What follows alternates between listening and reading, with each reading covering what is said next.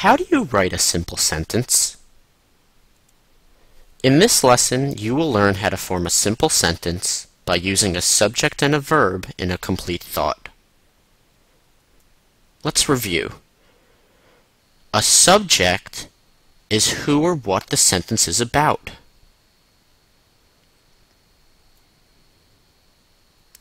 Chase the mouse. Now here we have a common mistake. Students will put a group of words together that they think is a full sentence. But what's the subject in this sentence? Who or what chased the mouse? Well, we don't have that here, so we have to add it. So we can add the words the cat to make this a full sentence. The cat chased the mouse. There are 3 steps when you're writing a sentence. First, your sentence has to have a subject. Second, your sentence has to have a verb, either an action word or a state of being. And third, your sentence needs to share a complete thought.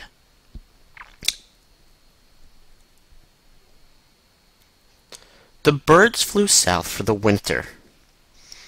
Now, what's the subject of this sentence? Who or what is the sentence about?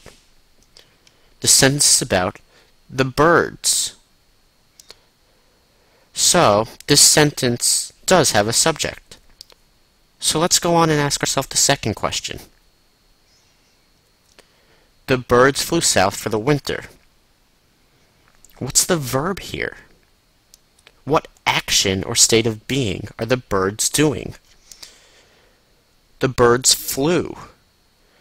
So our sentence does have a verb as well. So now we have to go and ask ourselves, is it a complete thought? The birds flew south for the winter. Well, is the sentence a complete thought? It is. It's got a subject, it's got a verb, and it's a complete thought. So this is a sentence. Now let's see some more examples. The homework there. Well, what's the subject? The homework. It's about the homework. What's the verb? Well, there is no verb here. Is it a complete thought? Nope, it's not a complete thought either. So this is actually a fragment. The homework there isn't a full sentence because it doesn't have a verb and it's not a complete thought. The light is on. Again, ask yourself, what's the subject of the sentence? What is the sentence about? It's about the light. What's the verb? Well, the verb is the word is. So it's got a subject, it's got a verb. Is it a complete thought? The light is on. Yep, that's a complete thought.